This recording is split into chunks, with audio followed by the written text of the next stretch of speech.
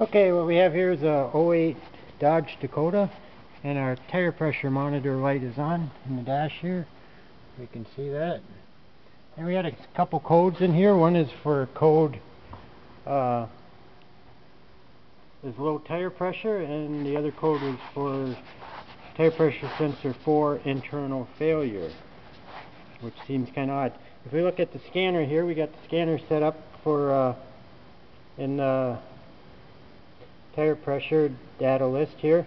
We got our over here. We got our DID numbers for the tire pressure monitors, and over here we have the tire pressures. So you wonder now, why do we have a code for low tire pressure when we're within the threshold for this vehicle of proper tire pressure? And we've got ID numbers for all our sensors. So this is where you need your scan tool, and you need a tire pressure monitor tool to read the tire pressure sensors separate from the scan tool to read them directly. Because if we come around here, now this vehicle is pretty obvious, because on the left front here we can see we got a rigid valve stem, so that's an indicator that there's probably a tire pressure sensor in there. We don't know that for sure, but to find out for sure, you can grab the tool, and I think we're all set up here for a Dodge. It's very hard to see the screen here. We'll press initial sensor test, yes. Dodge, 4 wheels, yes. And this will probably take a second or two. It goes through all 3 steps here to find the first sensor.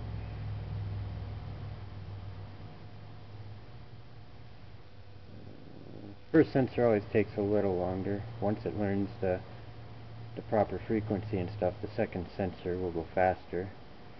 Still waiting. Any second now.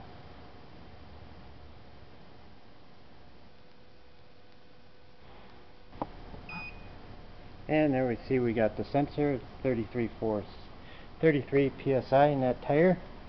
But then we come around here to the right front, and we notice that there's we got a rubber valve stem.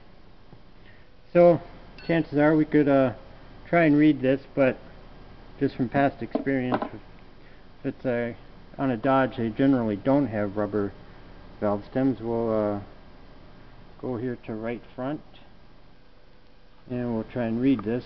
I'm sure it ain't gonna read though. It'll probably take a little while here. Usually takes a second or two before it figures out that there's no sensor there. But anyways, the point of this is, I'm sure it's not going to read it because I don't think there's a sensor in there, is that you need the TPMS tool, because you go back here and your numbers are there. So if you only were using the scan tool to try to figure out this problem, you'd even if that weren't a rubber stem on there, say that was just a defective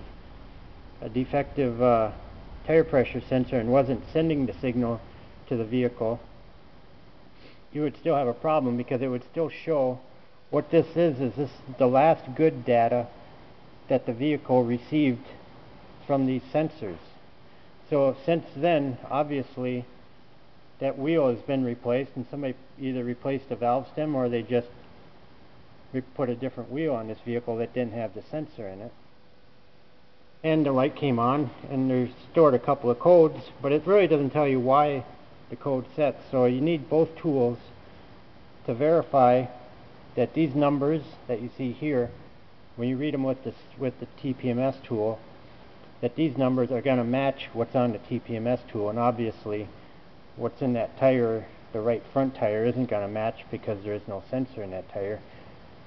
And you would think that you would have a good sensor because you do have numbers here and you do have a pressure reading here. So basically, you got to look at it from both sides of the vehicle. You got to look at the sensor directly, and you have to look at what the TPMS monitor in the vehicle is reading, and what the tire pressure sensors are actually transmitting, because they don't always match up. So you want to look at it from both sides, and then you can from there figure out where the problem is. So that's about it.